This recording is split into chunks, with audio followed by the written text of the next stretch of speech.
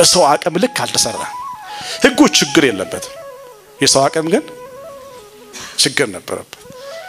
ስለዚህ እነዚህ ሰዎች ምንድነው የሚሉት ያንን ችግር ከባድ ከሰው አቅም በላይ ሆነ ህግ ካልፈጸማችሁ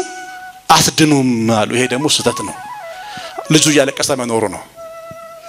ክርስትና ደግሞ የምስራች ናት ወንጌል ናት ሰው ያለቀሰ የሚኖርባት እምነት አይደለች ስለዚህ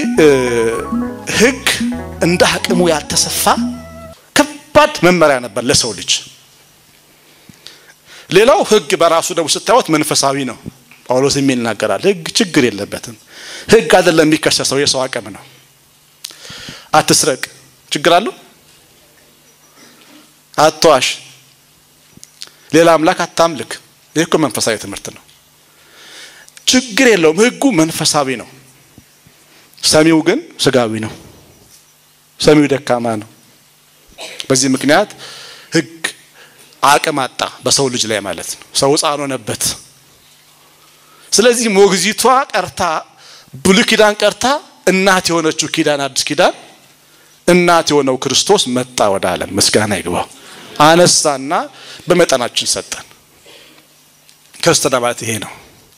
የገላትያ መልእክት ሐሳቡ ይሄ ነው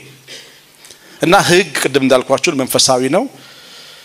ጥቅም ነው አንዳንዴ ህግ ካለ ህግ መጥፎ ነው ማለት አይደለም ህግ ጥሩ ነው ጥቅም ነው ህግ ስላለ ነው እኛም ሰላም ወተን መንገባው ህግ ጥቅም አለው ዳዊትም ህግ ለግሬ መብራት ለመንገዴ ብርሃን ነው በህግ ሲኖር ሰው በሰላም ይኖራል ህግ አንዳንዴ አድማቂ ነው ምን ማለት መሰላችሁ ለምሳሌ ሰላማዊ ከሆንክ ማንንም ማቀ ወንበዴ ከሆንክስ ታቆታላችሁ እንትና ማንን ያ ሌባውን ሌባ በመሆን ህግ ምን ያደርጋል ያደምቃል አሁን ብዙ መጽሐፍ ቅዱስ ላይ ብዙ ሰላማዊ ሰዎች ይያሉ በርባን ተጽፏል ወንበዴው የተሰቀለው ወንበዴ ተጽፏል እንዴት ለወንበዴ ይጻፋል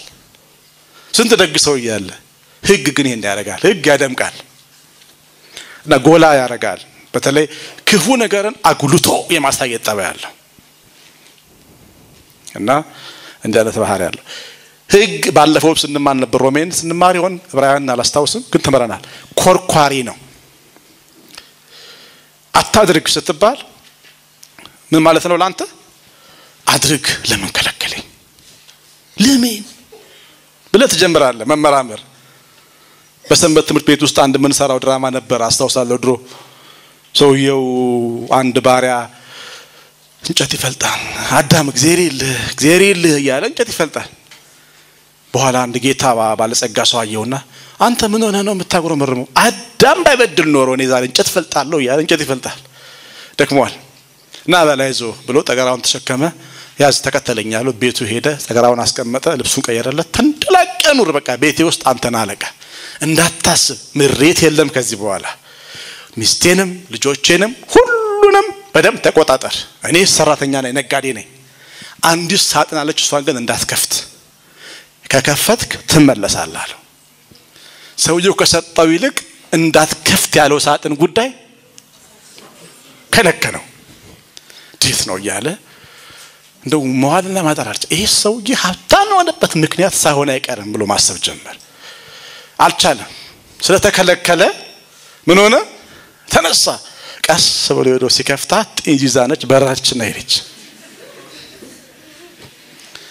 ኮለቀም ባላ ሰውዬው መጣ ሲመጣ ድንግት ትኩስ ምን ነው ለምን ሆነ አላለ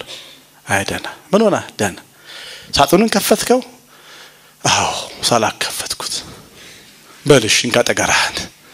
እንካ ጃኬትን ቡቶቶን ሄድና ፍለጥ በቃ አዳም እንደዚህ ነው ይሄ ድራማ እንሰራ ነበር ሰንበት ቤት ይያል እና ይወላችሁ ኮርኳሪ ነው አታድርግ የሚባለው ነገር የሚያስደርግ ነው ኃይል ነው ህግ ማለት ነው ይሄንን ህግ ነው አጽርቃት ብለው አይሁዶች የሚሟገቱት እንደው የሚያስኮንን እኮ ነው ይገፋሃል ወደ ኩነኔ ሳጣቀው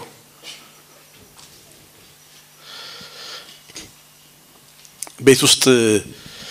ትንሽ ሳልጅ አለችና ጎረቤቴ ነግሬያችኋለሁ ግን ብዙ አዳዲስ ሰዎች ስላላችሁ ደግሜ ልንገራችሁ ስለ ህጋን መጻፍ አነባለሁ ሶሊያና ትባላለች ሶሊ ያልኳት እዚያ ሀገር ሲሄድ አንድ ሀገር ጠራውላት ይሄና ገዛ ሀገር ሲሄድ ጫማ ገዛልሻለሁ ለባቢ ግን እንዳትነግሪ ያልኳት ትኩስ ብላ ሄደች ወደ ቤት ነን ቤት ሮጣ ደርሳ መጣች የትርሽ ስለ ነገርኩት ለባቢ ያለች እሺ አልኳት በይ አልኳት ሶሊ አልኳት ትንሽ ቆይቼ ነው ቦርሳም ገዛልሻለሁ ለባቢ ንገሪው አለች ስለዚህ ህጋያችሁ ባህሪውን አሁንኛ ብዙ ጊዜ ሌባው ምናምኑ ባለም ላይ መታወት ህግ ወጥ ሰው የመጣው ህግ ስላለ ነው ጳውሎስ ህግ ስላለ ኃጢአት ኖረ ይላል በቃ መኪና የነዳን አዲስ አበባ ቀይ ሲበራ ለፉ ነው የሚለን ይገርምኛል ቀይ ሲበራ ነው ለፉ ብራር የሚያስተኝ ቀይ ሲበራ ነው አምልጥ ቀዩ ነው እንደዛ የሚለን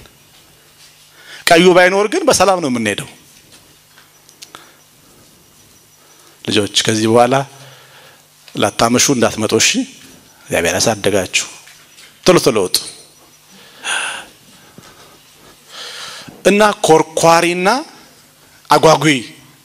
ጠባይ አለው አሁን አይሁዶች ካልተፈጸመ አይዳንም ያሉት ማለት ነው ሌላው ስለ ህግ ደግሞ ምን ይላል አይን የለውም ህግ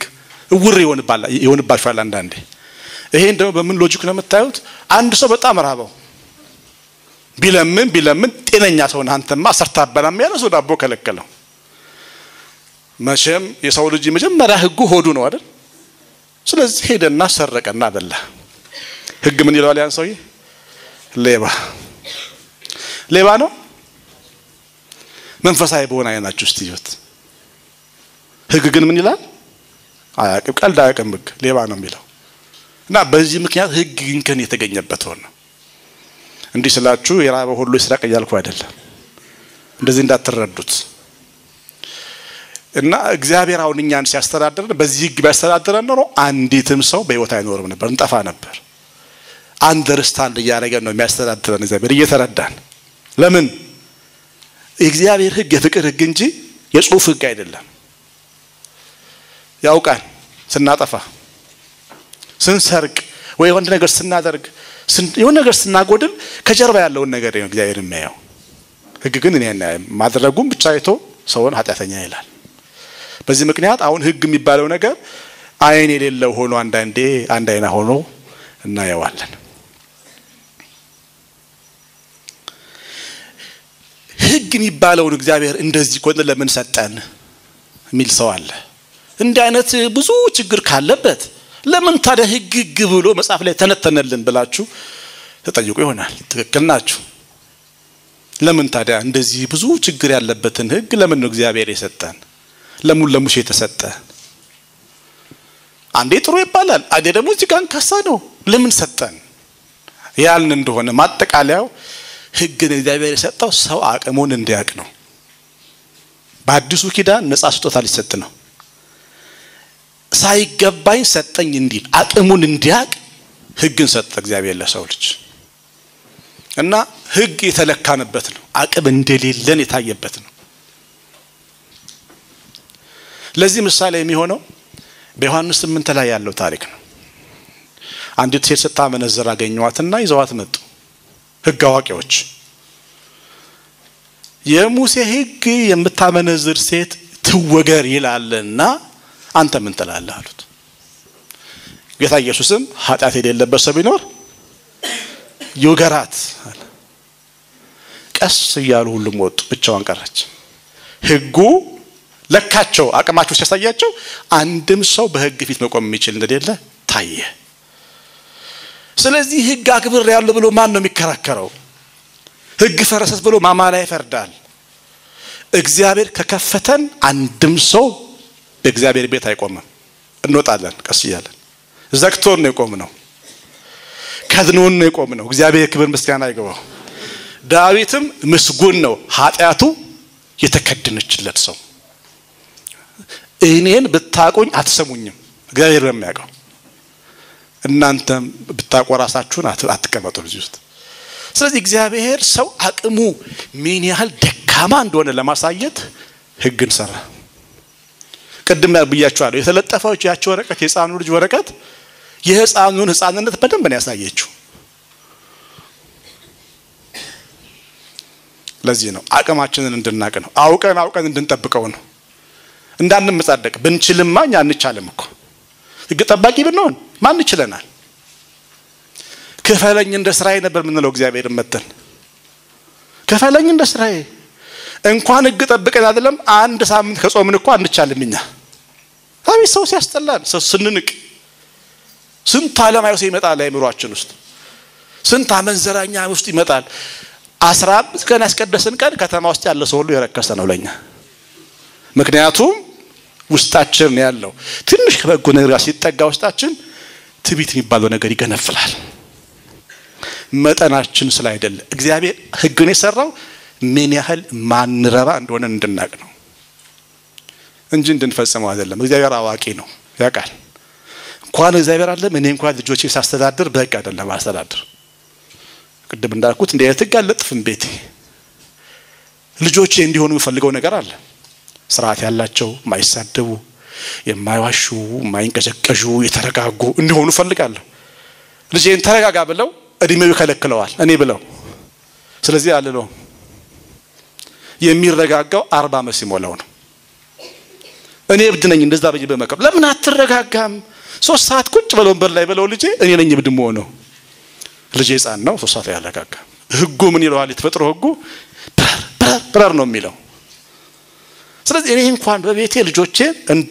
እንደ እድሜያቸውና እንደ ባህሪያቸው መጠን ነው ማስተዳደራቸው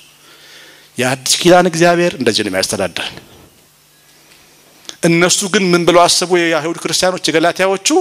እንደቀደሙ ሕፃንም ቢሆን ሕግ ይሰራለት ካልጠበቀ አይድንም ብለው ክፉ ትምህርት ወደ ቤተክርስቲያን አስገቡ በዚህ ምክንያት ተጻፈ መልእክቱ ማለት ነው እና በአጠቃላይ ሕግ የሚባሉት ነገሮች እነዚህን ይመስላሉ በብሉይ ኪዳን ቅድም እንዳልኳችሁ ወደ ከ600 በላይ ሕጋቶች አሉ ኦሪት ዘዳግምን ብታነቡ ዘሌዋውያንን ብታነቡ የሕግ መጽሐፎች ይባላሉ እነዚህ በደንብ ይናገራሉ የመጀመሪያው ትዝ የሚለን ሕግ ምንድነው ሕግ ሲባል አስርቱ ምን ማለት ነው አስርቱ ትእዛዛት ማለት መስኮት መክፈት አትችሉም ብርድ የለም ዛሬ መስኮት ክፈት ውስጥ ሞቃለን ትንሽ ብርድ የለም ነፋሱም ጸበል ይሁን ዛሬ አይዟችሁ በጣም ጥሩ እግዚአብሔር ይባርካችሁ አስርቱ ምንድናቸው የሚባሉት ትእዛዛት አስርቱ ትእዛዛት አስሩ ቃላት ማለት ነው አስርቱ በግዕዝ ነው አስርቱ ትእዛዛት በብሉይ ኪዳን ታቦት ላይ የተጻፉ ነበሩ እነሱ በነገራችን ላይ በአዲስ ኪዳን ታቦት እነሱ ጽሑፎች የሉም አዲስ ኪዳን የጸጋ ሃይማኖት ስለሆነ ታቦታችን ላይ አስርቱ ሕጋት የሉም ታቦታችን ላይ ያለው ምንድነው የሚል ስም ነው ዓለም የዳነበት አልፋ ኦሜጋ የተባለው የኢየሱስ ክርስቶስ የአዲስ ኪዳን ስሙ ነው ያለው እንጂ ሌላ የሕግ ጽሑፍ የለም ታቦት ላይ በብሉይ ኪዳን ላይ ግን አስርቱ ሕጋት አትስረቅ ማን እግዚአብሔርን ብቻ አምልክ ሰንበትን አክብር ያምላክን ስም በከንቱ አትጥራ አትዋሽ አትስረቅ ማህበራዊ ሕግ አለው የግል ጉዳዮችን የሚያመለክት ሕግ አለው አምላካዊ ጉዳዮች ላይ ደግሞ ጠንቀቅ የምንሆንበት ሕግ አለው አስሩ ሕጋቶች ይባላሉ እነዚህ አሉ ሌላው ደግሞ የክህነት ሕግ አለ ለምሳሌ ካህን ለመሆን ከሌዊ መወለድ አለበት አንድ ሰው ሌዊ ከሚባለው ነገድ የመስዋዕት ሕግ አለ ብዙ አይነት ስርዓቶች አሉት የራሱ የመስዋዕት ሕግ እነዚህ ሕጋቶች አሉት የአመጋገብ ሕግ አለ በብሉይ ኪዳን ለምሳሌ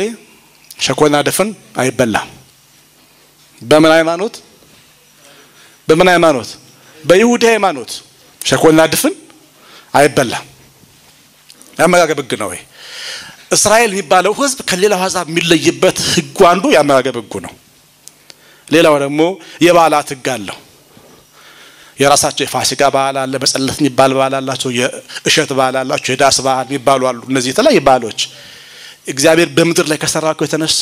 ምድራዊ ጉዳዮችን የሚወክሉ በዓላት ናቸው እንደዛ በዓላት እነዚህ የበዓል ሕጎች አሏቸው የማህበራዊ ሕግ እና ደግሞ ወግ አላቸው ሕግ በራሱ መጽሐፍ ላይ ተጽፏል ወግ ደግሞ ጭማሪ ነው ወግ ለምሳሌ ማይማተብ እና መጸለይ ህግ ነው በእኛ ቤተክርስቲያን እንደ ህግ ነው የሚታየው ምክንያቱም ስንጸልይ እናማተባለን አይደል ወግና ህግ ለታያችሁ ነው ማማተብ ህግ ነው ለምሳሌ በእኛ ጌታችንን ስንባርክ በዙሪያችን ያሉ ርኩሳን መናፍስት የተሰቀለውን ኢየሱስ ክርስቶስን ያያሰቡ ካጠገባችን ይሸሻሉ ይሄን አስበን እናማተባለን ሲያማተብ ግን አንገቱን የነቀነቀ አማተባ ይባላል የሚል ትምህርት ደግሞ ካለሱ ምን ይባላል ወግ ይባላል ወግ ይባሉ ደግሞ አለ ከ200 በላይ ወጎች ገቡ እንደ ህግ የተጻፉ ማለት ነው ባይሁድ በተለይ በትውፊት ምክንያት የመጡ ሮማ እነዚህ አሶራውያን ከማረኳቸው በኋላ ባቢሎን ከማረኳቸው በኋላ መጻፍቶቻቸው ሲቃጠሉባቸው በተመለሱ ሲፈርስባቸው የሃይማኖታዊ መረጃዎቻቸው ሲጠፉ የትውፊታዊ መረጃዎችን ሰበሰቡ አይሁድ ከሽማግሌዎች መስማት ጀመሩ ሰው ደግሞ ሲናገር ጨምሮ ነው ስለዚህ ጨማምረው ህግ አወጡ ለምሳሌ ምን ብለው አንድ ህግ ሰሩ እጁን ያልታጠበና ይበላ ሳይታጠብ ይበላ ይረክሳል ምንድን ነው መባል ያለበት አሁን እጁን ሳይታጠብ ይበላ ሆዱን ይታመማል ነው መባል የነበረበት የይሁድ እምነት ግን ምን ይላል ይረክሳል ስለዚህ ሰው ሲፈትግ ነው የሚውለው አሁን እንደ ሙስሊሞች አሁን ሙስሊሞች የይሁድ እምነት ከዛ ስለመጣ ሃይማኖቱ ከዛ አስተሳሰብ ይታጠባሉ አይታችሁ ከሆነ መታጠብን እንደ ሲሪየስ ጉዳይ ላይ የሚያወጡ እስላሞች አይሁዶችም እንደዛ ናቸው 7 ጊዜ ታጥበው ራሱ ልኬት አለው ተንጠባጥቦ ታይቶ ውሃው ንጹህ መሆኑ ታይቶ ነው የሚበላው ጌታ ኢየሱስ ክርስቶስ ትልቁ ህግ አክባሪ ጻድቁ ጌታ ከሰውታል እጃቸውን የማይታጠቡ አብረው ይበላሉ ብለው አሁን ይክስ ነው እንደ ህግ ማፍረስና ይሄ ወግ ይባላል ወጎች ከህግ በተጨማሪ እንደ ህግ የሚታዩ ብዙ ነበሩ በአይሁድ እምነት ስለዚህ የአይሁድ እምነት ተከታዮች የተገነዘ ሰው ይመስሉ ነበር የታሰሩ በቃ ወዴትም አይሄዱ ወልፈት ካልክ ህግ ታፈርሳለህ ዛሬም ድረስ ሰዎች ዛሬም ድረስ እንደዚህ ናቸው እስራኤል ሀገር ብትሄዱ ሰው ቀና ብለው ያዩ ለምን ህግ እንዳይፈርስ ጎንበስ ነው የሚሉት ጎንበስ ማለት ነው ከሚስቶቻቸው ጋር ሲተኙ ሚስቶቻቸውን አያዩ ባልና ሚስቶች አንሶላ ማከላቸው ያደርጋሉ ለምን ህግ እንዳይፈርስ አይታጠቡም ብዙ ቀን አላችሁ ማይታጠቡበት ቀን እና አንደኛ ቆሻሻዎች ናቸው አይሁድ ህግ ቢጠብቁ አይሁዶች ሊበሉ ሲሉ ተሚታጠቡት እጃቸውን ብዙ እስራት ያለባቸው ሰዎች ሆናቸው እንደው ታቋቸዋላችሁ ይሄንን አስተሳሰብ ክርስቲያኖች መጨመር ፈለጉ የገላትያ ክርስቲያኖች ማለት ነው በዚህ ምክንያት ተጻፈ ህጉ በአዲስ ኪዳን አሁን እነዚህ ህግጋቶች በተለያየ መንገድ ነው አሁን ለምሳሌ የተሻሩ አሉ የተተኩ አሉ የተሻሻሉ ህጎች ደግሞ አሉ ከህግጋት ውስጥ ጌታ ኢየሱስ አሁን ህግና ነቢያትን ልሽር አልመጣው ሁሉንም ልሽር አይደለም የመጣው ጌታ እንደዚህ አድርገው እንዳያስቡ ነው አንዳንድ ህግ የሚሻሻል ህግ አለ ለምሳሌ አይንህን ላወጣ አይንህን አውጣ ይላል የሙሴ ህግ የጌታ ህግ ደግሞ ምን ይላል አይን ማውጣት አይደለም በጥፊ የመታህን ቀኝን ቢመታ ግራህን በፍቅር አሸንፈው ማለት ነው የፍቅር ህግ ሆነ ማለት ተሻሻለ ህጉ አትግደል የሚል ህግ አለ አይደል ጌታን የታርጓ ሻሻለው በወንድሙ ላይ ተቆጣ ፍርድ ይገባዋል እንኳን መቆጣት ራሱ የወንድሙን አይምሮ አለመጠበቅ ራሱ ፍርድ አለው አለ ጌታ እና የብሉይ ኪዳንን ደካማ ህጎች በፍቅር ህግ አሻሻላቸው ጌታ በደም ጽኑና ጠንካራ አደረጋቸው ጥሩ አረጋቸው አሳማኝ አረጋቸው አይንህን ለሚያወጣ አይንህን አውጣ ከሚለው ህግ ይልቅ ግራህን ሲመታ ቀኝን ማዞር የተሻለ ህግ ነው አንዲት ዘመድ ነበረችኝ አዲስ አበባ የምትኖር ሰንበት ተማሪ ናት መስከየ ይዙናል እና በ80ዎቹ መጀመሪያ አካባቢ አባቷ ደግሞ ኮሪያ ዘማች ናቸው ኃይለኛ ትንሽ ካመሸውኝ የሚጠብቀኝ በር ላይ አባቴ ነው አለች አባቴ የሚጠብቀኝ እጁን በደንብ አሰብቆናል በጥፊ ሊመታኝ እና አልቻልኩም ማለት ሁሌ ጥፊ ነውና አንድ ቀን ወንጌል ስማር ቀኝን የሚመታ ግራን ስጠው የሚል ሰማው አለች አባቴ በቃ ጥሩ ነው አለ ገባውኝ አለች ልክ በሩ ሲገባ አንጂ አምሎ ጧስ ያደረገኝ አዞርኩለት አለች ሳዞርለት ደነገጠ በቃለች ኃይሉን አጣ አስኮናኝ ዘበይ ካጠገቤ ብሎ አባረረኝ አለች ከዛ ቀየ ጀምሮ መጥቶኛ ያቀማለች አባቴ ህጉ እንዴት አርጎ ሰላም እንደማረጋጋያችሁ አዲስ ኪዳን የፍቅር ህግ ስለሆነ ማለት እና ይሄ የኃይለኛውን ህግ አወረደ ቅድም ያቺ ሰራተኛ ሞግዚቷ ያሰቀለችው ጎረደና እናት የምታስቀምጠው ደግሞ ህግ አለ ዲጄ እወዳለሁ ግን ጨዋውን እንዳታሰደው እናት በጡቴ ለምንሃለሁ ካለች ቀጥነ የምትለው በቃ በፍቅር ትገዛለህ እናት በሞግዚቷ ግን አይሆንም ስለዚህ ያቺ ኪዳን ህግ እናት ህግ እንጂ የብሉይ ኪዳን አይነት ህግ ያልሰራ ይቀጠቀጣል ሲኦል ይገባል አናቱ ይሰበራል የሚል ትምህርት የለውም ያቺ ኪዳን ትምህርት የሰላም ወንጌል ይባላል ለዚህ ነው መላእክቱ በመድር ላይ ሰላም ስብሐት ለእግዚአብሔር በሰማያት በመድር ላይ ሰላም ሆኗልና ምስጋና ይግባው እግዚአብሔር ሰላምን ለኛ በዚህ በኩል አመጣ